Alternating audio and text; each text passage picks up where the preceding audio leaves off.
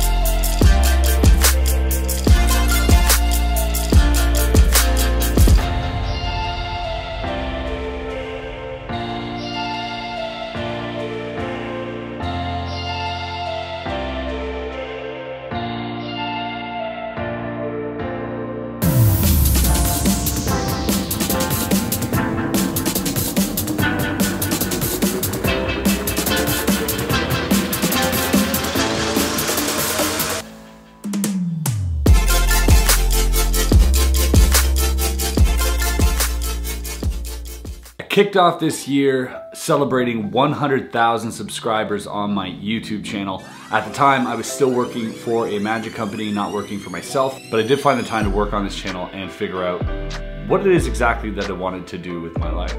2017, in January, we brought in reacting to bad magic, which came along with its own surprises. January was also the month that I messed up magic on live TV. Hold it off with your thumb. Just okay. one. Just one. No. So that's a thing. Early this year, I also got to perform for the cast of The Magicians TV show, which was really cool. Gone.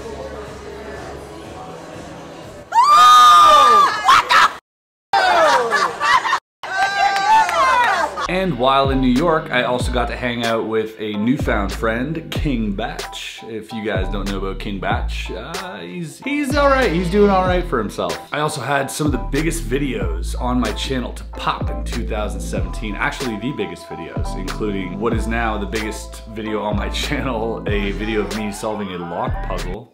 Who'd have known? Earlier this year, I also was flown out to San Bruno at the YouTube headquarters, which is a massive milestone for myself, and got to talk in front of a whole bunch of people on a panel and perform magic to them, so that was really cool. And sliding down the YouTube slide was epic. And then came April. April was monumental. April was the month that I quit my job, working for Illusionists, that I severed all ties from the magic industry and made a living off of doing what it is that I love. So probably the biggest year of my entire life and my career happened in 2017 and in April. And that's something that I still can't believe that I did, and I'm doing successfully, and I'm really appreciative for that. And I really want to thank every one of you guys for allowing me to do that. I also robbed a bank as a magician.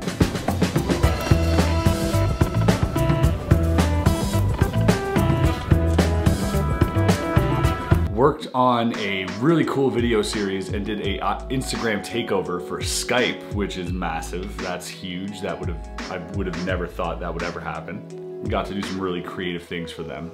You know, one thing I like about Skype is that you can take your work with you on the go, which is important if you're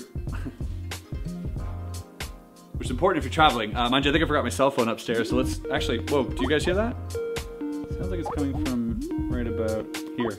There we go. Hello, sorry, I gotta take this. Also, 2017 marks the year that I released my first solo effect, which is Voodoo. which you guys have responded to incredibly, and I've been seeing a lot of positive comments. It's what I was really most proud of creating in 2017. And I hope to bring you guys a lot more downloadable effects in the future. I also did multiple fan meetups in 2017, which every single time that I've done one of these completely blew me away with the amount of people that showed up. Amazing meeting all of you, and I look forward to doing many of those in the future. In 2017 in May, I was also flown out to Italy at one of the biggest magic conventions and hired to lecture among some of the world's best magicians. Friendships that I've made there I still carry today, and the experience as well, and I hope to go back in 2018. One of my favorite moments of 2017 was also flying out to California to surprise a fan by the name of Sun Shuti. And Sun has an incredibly bright future, as I mentioned before, and his family's amazing, and just the whole experience of doing that for someone was really incredibly validating and humbling. Maybe some more of that in 2018. Also got to perform a whole bunch of street magic.